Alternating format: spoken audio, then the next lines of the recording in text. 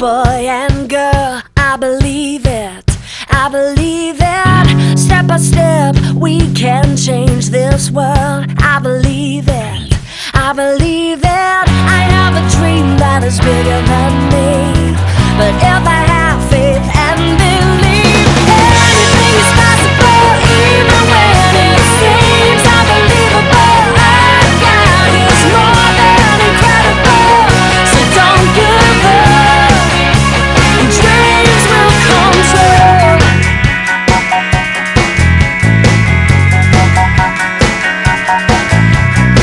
God has a plan for every boy and girl. I believe it, I believe it. Step by step we can change this world. I believe it, I believe it. I have a dream that is bigger than me, but if I have faith and believe, anything is possible, even when it seems unbelievable. Our God is more than incredible, so don't give up. Dreams will come. Anything is possible, even when it seems unbelievable. Our God is more than incredible, so don't give up. Dreams will come true.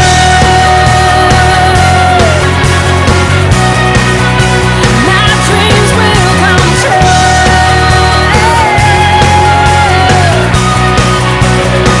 I believe it.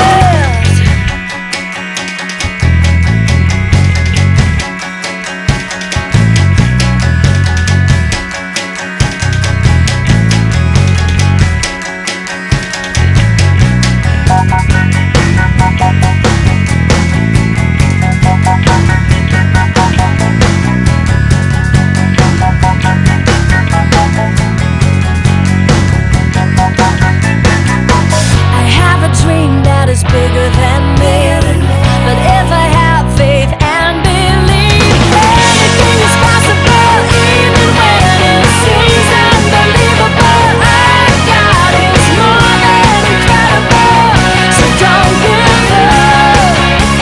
Dreams will come. Anything is possible, even when it seems unbelievable. Our God is more than incredible, so don't give up. Dreams will come true. My dreams will come true.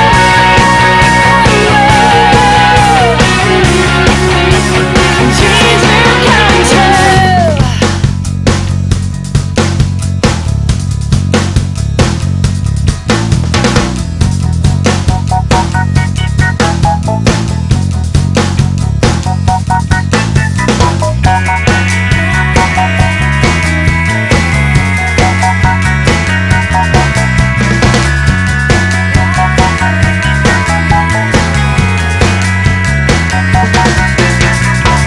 I believe it, I believe it. I believe it, I believe it.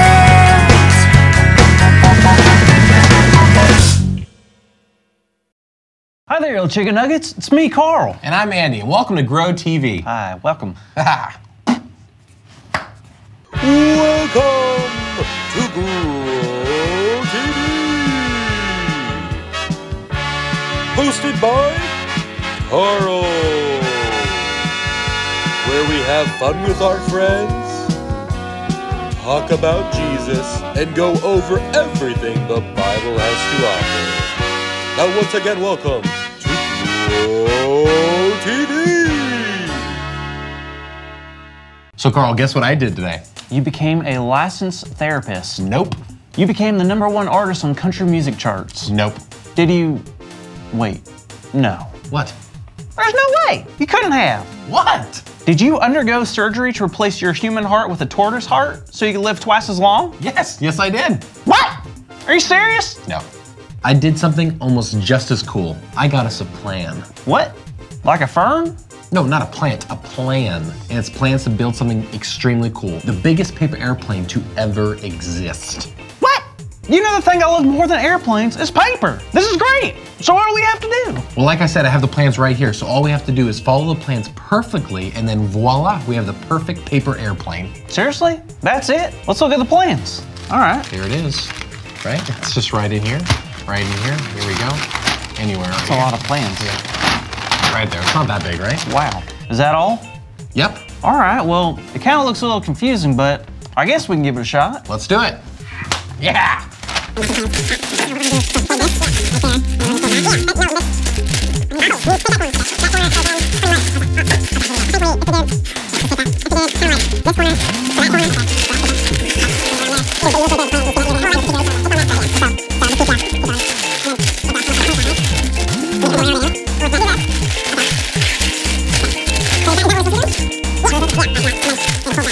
All right, I'm gonna say it. This is kind of weird paper airplane. Now I don't think this is what it's supposed to look like. I know that, Andy. Maybe we should try it again. There's no point. This plane is junk. Why can't my life be more like Jesus?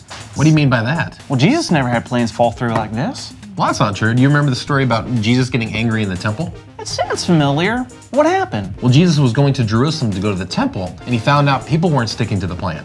Wait, whose plan? God's.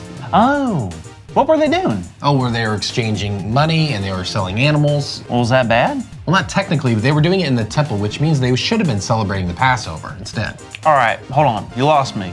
Passover? It was a time where all the Jewish people would come together in the temple and they would celebrate the time and remember the time that God delivered all the Israelites out of Egypt. Oh, got it. So them selling and exchanging things on the Passover wasn't part of the plan, or God's plan. Exactly, and when Jesus got really upset, he started to turn over the tables and tell everyone to leave.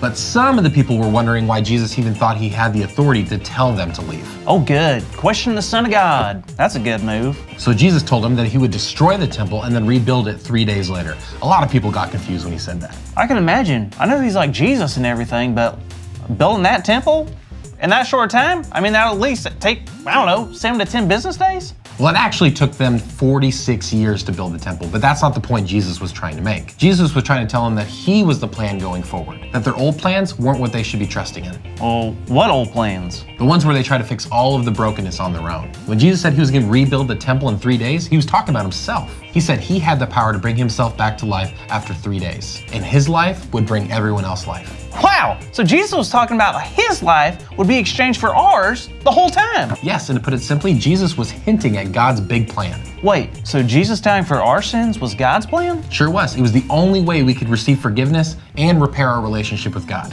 Holy moly, that's wild. So I guess God's plan did work out the way it was supposed to, unlike our paper airplane. Exactly, and that's why I wanted to tell you this story. God's plan never fails. Like Jesus, right? What? Like God's plan never failed for Jesus, but for others it might fail sometimes, right? No, God has a specific and unique plan for each and every person out there, and it's better than any plan we could ever make for ourselves. So God's plan is nothing like the paper airplane plan. Nothing. God's plan is perfect. Wow! Speaking of perfect, that's our big idea! What? Today's big idea is God's plans are perfect. So let's say it out loud on the count of 3. 1, 2, 3. God's plans are perfect! Yeah, they sure are. God has a perfect plan. It is perfecto. That is Spanish for perfect. Yep. Bilingual. Yay. See. So I'm really sorry I got your hopes up about the airplane plans. I really thought it would be, cool. It just was confusing. No worries. I couldn't understand it either. Yeah. Wait a minute. What? Oh no. What? It was upside down the whole time! Oh. We are foolish. Okay. Well. You led me astray. See you next week, kids. Sorry. I apologize. Fine, I didn't know. Thank you for watching, and tune in next week for a new episode of Row TV. Hello everyone, Miss Veronica here, and I am so excited to be here with you today. You may be wondering why I'm wearing this outfit. Well, we are in week 1 of a new series called Blueprints, and it's kind of a construction theme, and it's going to be so much fun. Blueprints are a kind of plan that helps engineers, architects, and drafters know how a project should go. Plans are everywhere. You can find plans at school. You can find them in your Lego sets at home. You can even find them in video games. But the best kinds of plans are the ones that help us grow. This month, we will be focusing on some of the teachings that Jesus did while he was here on earth with us. I want to show you something. Do you see this? You see that? Can anyone tell me what this blueprint is for? Those are some great answers. This is actually the blueprint for Cinderella's castle at Disney World. Pretty amazing, right? Do you think that you could take this blueprint and build the castle yourself? Well, as many of you may know, this is what the actual castle looks like. These pictures show the same thing, but it takes a very special set of instructions to get from one to the other. In our lives, sometimes the blueprints are confusing. That's when we can rely on God to give us the instructions we need, because God's plans are perfect. I hope you remember from Carl that that's our big idea. Can you say it with me? Ready, go. God's plans are perfect. Great job, friends. Our Bible story today is about a time when Jesus finds people that are not following God's plans in a very sacred place. And Jesus gets visibly upset and takes action. We'll talk more about our story in a minute. Our memory verse this month is one that you may have heard before, and it's one of my favorites. It's Jeremiah 29:11.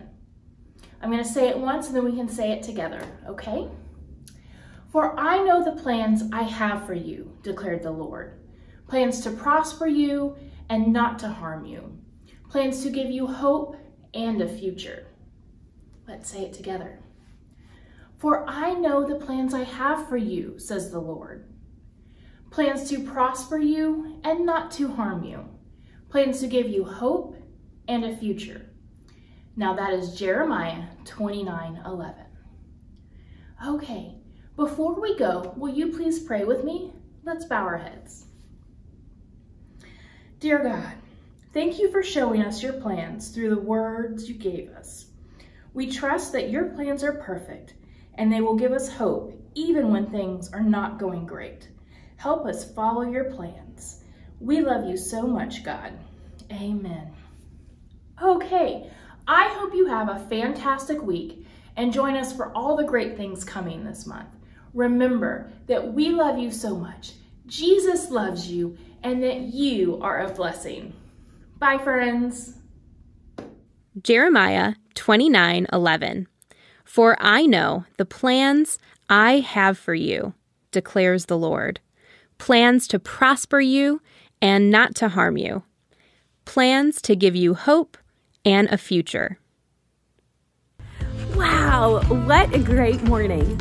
Before we go, Lucy and I have just one more thing that we need to do. Everybody come and bring your foreheads or your hands close to the screen for your blessing.